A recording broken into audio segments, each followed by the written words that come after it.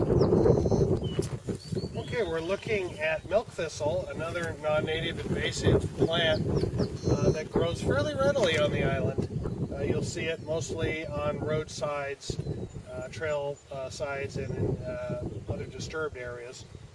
Milk thistle superficially does look a bit like our native cobwebby thistle, and also like another non-native called the bull thistle.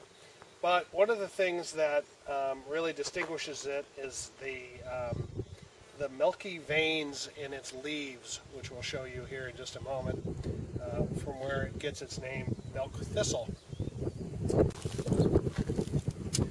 Okay, so kind of a close-up of the milk thistle. It's not native, but let's face it, it's a pretty interesting looking plant.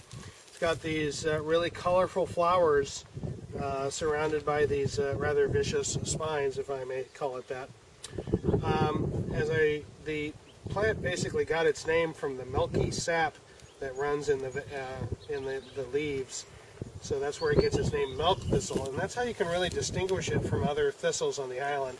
Nothing else looks quite like this. The leaves give it away, even though the flower head may very well look like some of the other non-native thistles and native thistles that we have out here. This one is got some interesting ethnobotanical aspects to it.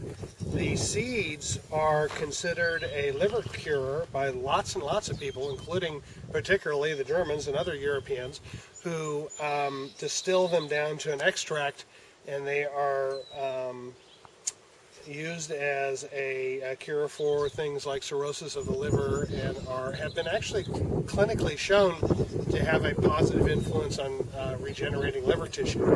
So it's probably not just legend. Milk thistle probably is a really good thing for your liver. The stems are edible. The young stems, if you peel them and eat them like celery, they're actually really tasty.